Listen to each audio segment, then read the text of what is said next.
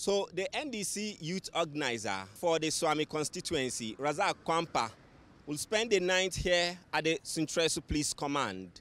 He was brought in by some executives of the NDC and detained by the police for inciting political violence in a viral video.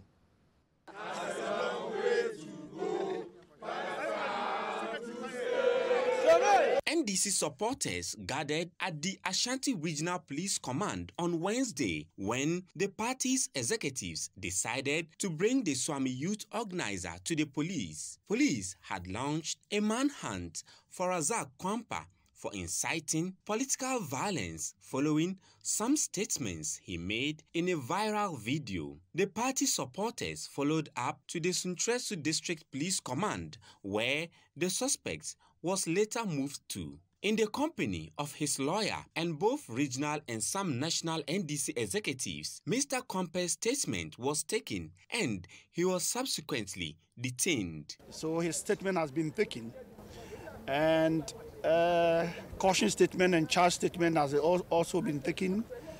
They charged him with offensive conduct and were to go to court. But unfortunately, after the statement, we realized that time has far been spent, so we agreed to go to court tomorrow.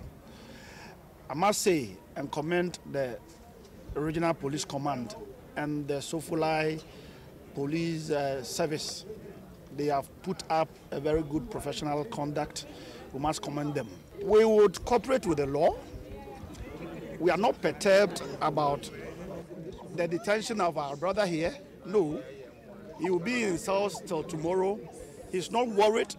We want to convey this message to our numerous supporters, NDC people in Ashanti region, that our brother, the youth organizer for Suame constituency, is in high spirits.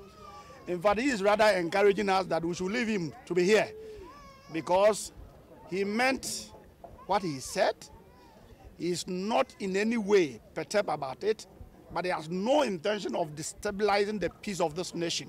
NDC national organizer Joseph Yamin, flanked by other party executives and supporters, insists the NDC will not be intimidated by the arrest. We are not in any way going to be intimidated by the police and the arrest. You see us masked up here.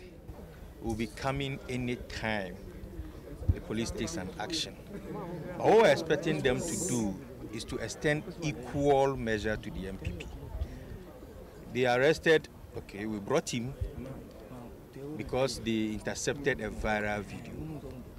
As I speak on my phone, I have 4 viral videos that will go viral any moment from now, from the MPP side.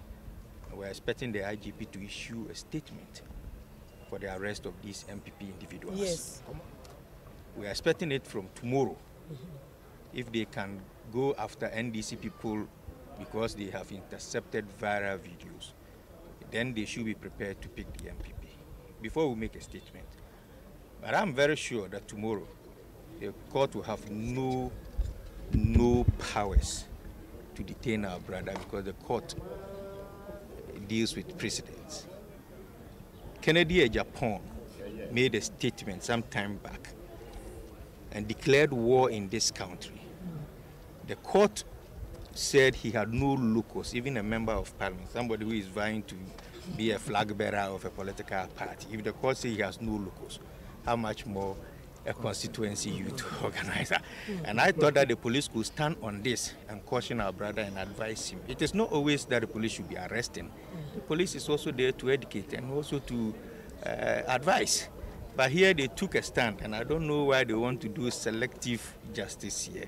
The Suame constituency NDC youth organizer is expected in court on Thursday. Now, NDC supporters and executives say they remain solidly behind the youth organizer of the Suame constituency. In this matter, Hafiz Tijani, Citi News, Ashanti Region.